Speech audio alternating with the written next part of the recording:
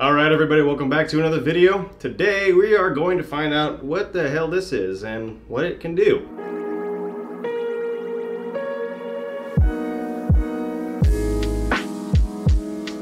Hey, if it's your first time here, I just want to say welcome, thanks for checking this out. On this channel I primarily do things like grain to glass videos, but I also do shorter, more informative videos and product reviews and stuff like that, which is the case for this particular video. If you like that sort of thing, please go ahead and hit the subscribe button. So today we're going to be looking at this. This is the Boel iTAP, which is a counter pressure bottle filler that acts just as if you were putting another tap into your kegerator.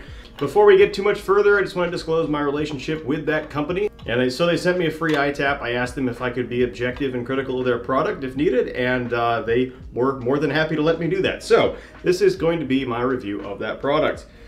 This company, I believe, is a Russian company. It was shipped to me from Russia.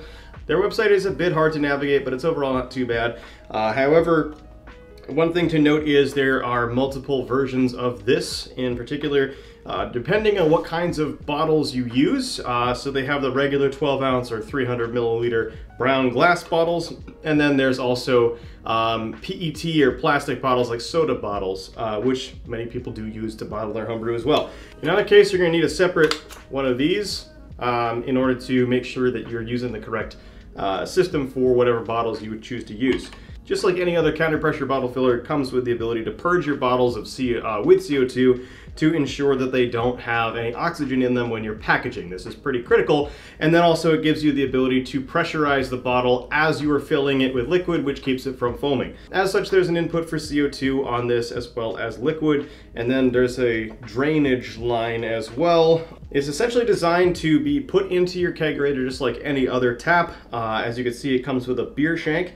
I am going to make a few modifications to it though before we actually use it. The first thing I'm going to do is take some of these carbonation caps, which you can find at Kegland, and attach them in a way to both the CO2 in and the liquid in posts on this setup. So this way we simply have the ability to just take a disconnect off of a particular keg and plug it into this tap instead of having to actually connect lines with worm clamps and do all that stuff. So that should save us a great deal of time and make this a little bit more convenient to use. It would be nice to see the iTAP set up like this already. However, I do understand there are plenty of reasons why that would not be the case. So now we're going to go ahead and go over to my kegerator. I'm going to drill a hole in it and we're going to install this as if it was a regular tap.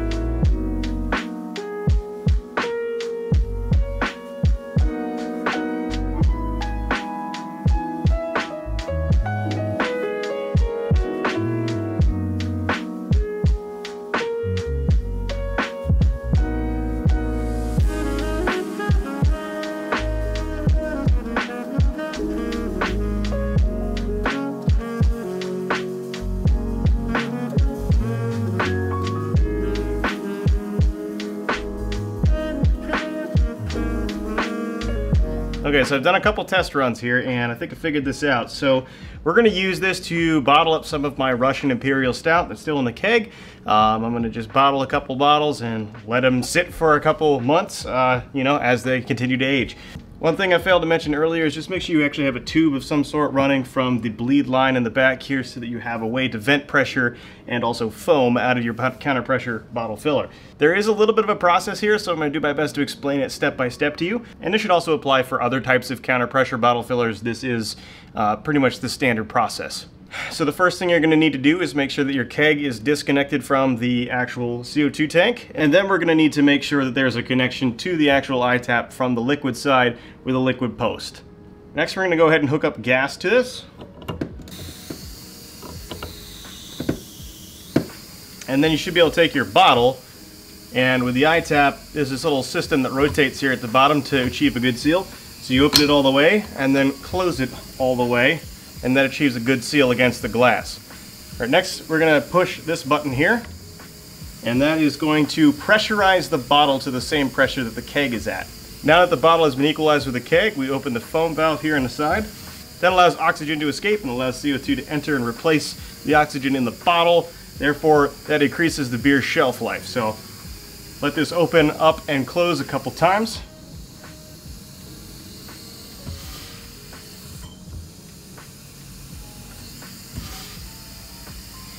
After we're sure that the bottle has been purged one last time, we'll pressurize it.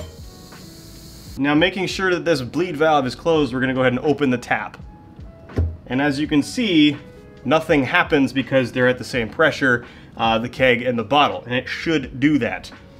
Now what we're going to do is slowly open this valve so that it starts to push a little bit of beer very slowly into the bottle. This helps us ensure that we don't have too much foam. Alright, so now we go all the way up to the top there. At this point, close our liquid valve, and now we just open this a little bit more. That takes the rest of the pressure out. And it will be a little foamy at first. That's why you have this tube here. However, in a couple seconds, most of that foam and extra carbonation should dissipate. There we go, we can see that now. Close the valve one more time and open. And there we have a perfectly balanced and pressure transferred bottle of Russian Imperial Stout. Now at this point you can see the foam that's on top there. That ensures that we're going to stay oxygen free as we cap this. Of course, it goes without saying to ensure that your equipment is always sanitized. You want to sanitize the iTAP itself, the inside and all the lines, as well as all the bottles and the caps that you'll be using as well. Another thing to note as well is just to be sure that you don't open this valve too much at once and try to fill your bottle fast. As a result, you'll get a lot of foam and you'll end up wasting a lot of beer, and obviously that's not a good thing. But anyway, I'm going to go ahead and do a couple more of these and see how the rest of this process goes.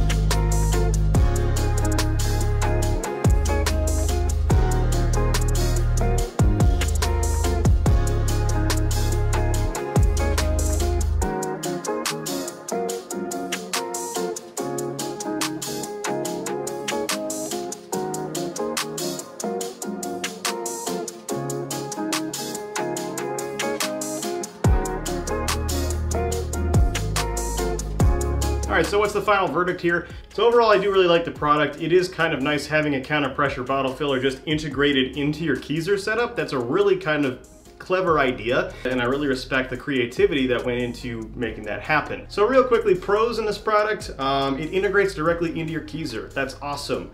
Also has the ability to fill both PET bottles and glass bottles. It's also a relatively simple system to hook up and put together. Cons on this one, really, it's made of plastic. That is pretty much the only con. And it's a big one though. There's certain things you can do with plastic in home brewing and be totally fine with, like fermentation. However, there's other things that you really shouldn't use plastic for. Typically, plastic is used by manufacturers to cut down on costs. However, in this case, it is not actually having that effect. This is being sold for the exact same price as its competition, which has more durable parts. I have issues with plastic parts. They tend to wear very fast. They tend to have issues and break down very fast, and just not go the long distance that you generally need a piece of equipment that's going to cost you $100 or more to actually go. And there's one more piece to that, and that is sanitation. Plastic is basically not a very easy material to sanitize. It's porous and it scratches easily and therefore harbors bacteria and other things like yeast for a long period of time, unless you're really very diligent about cleaning it. Now that's totally fine if all you're doing with your counter pressure bottle filler is bottling standard ales and lagers. However, I would really start to worry about using this particular system with things like Brett beers, sours, or wild ales, and especially if you find out that you have an infection in your system somewhere and it makes its way through those plastic parts, good luck ever getting it out. Because of that nature, it makes it a risk that, God forbid, you ever get an infection in your system and you run it through that piece of equipment, you're gonna have to probably throw it out or buy a new one. Plastic is notorious for holding persistent infections, and to boot, if you ever tried to bottle a sour or a wild ale or something that had a more persistent Brett or lactose strain or something like that in there, basically there's going to be a chance that whatever beer you bottle down the road after that particular brew is going to get contaminated with the wild yeast or the bacteria that you used for your wild or sour ale. And it's for that reason that I just don't like plastic in brewing when it comes down to this particular part of things. So my message to the Boel Company, since you did ask me for an honest review, is to make your product using at least metal internals so that we can sanitize it in some way, shape, or form to ensure that we don't have infections. I would also like to see the product equipped with disconnects so that we can very easily transition from keg to the actual counterpressure bottle filler instead of having to just hook up hoses and worm clamps every single time. It's a very time-consuming process and it kind of makes it inconvenient. Otherwise, I do like the product. I will be keeping it. I will be using it carefully only on non-wild ales and lagers, and it is an effective counterpressure bottle filler. I don't want to slam the company or the product necessarily, but there are things that I do believe that are important that could be improved in this particular system, and it would be awesome to see that. It would be a little bit more competitive if that was the case.